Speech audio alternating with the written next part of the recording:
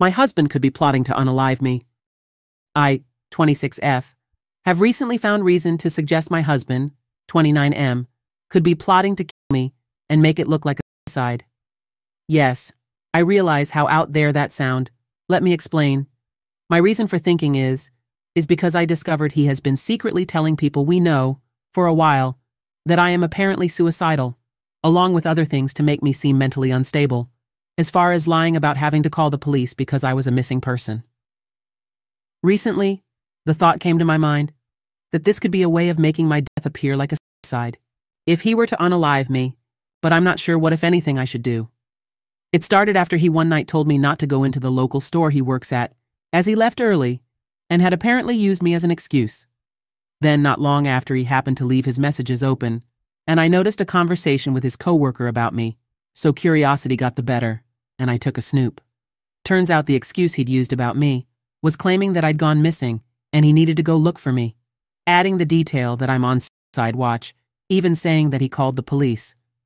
On another occasion, he said we can no longer go to his shop on Thursdays. It's the local store, so we shop there regularly, because he'd told them he needed that day off as he takes me to therapy that day. This isn't true. We've never been to therapy. More recently, we had a similar incident, where he told me I couldn't go in his shop, as he'd used me as an excuse again. I took another snoop, and found he'd told them he needed to stay home with me due to my mental health.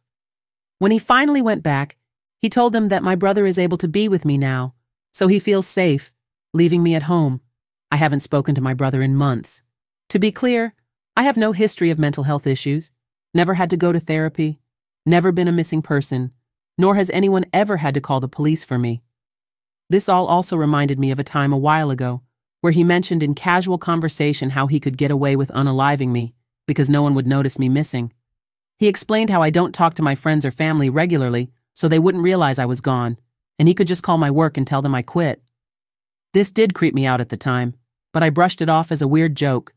He has mistreated me, or been borderline abusive at times. He has narcissistic personality disorder. He also has always had compulsive lying and anger issues. I've known of that since even before this. There's a lot of emotional abuse, such as putting me down, both privately and in front of others, being demanding and controlling. He's never actually struck me physically, but has used threats of violence to get what he wants before. Although all this concerns me, I also feel kinda silly for being concerned. Maybe I'm just paranoid. Maybe I actually am as crazy as he makes me out to be.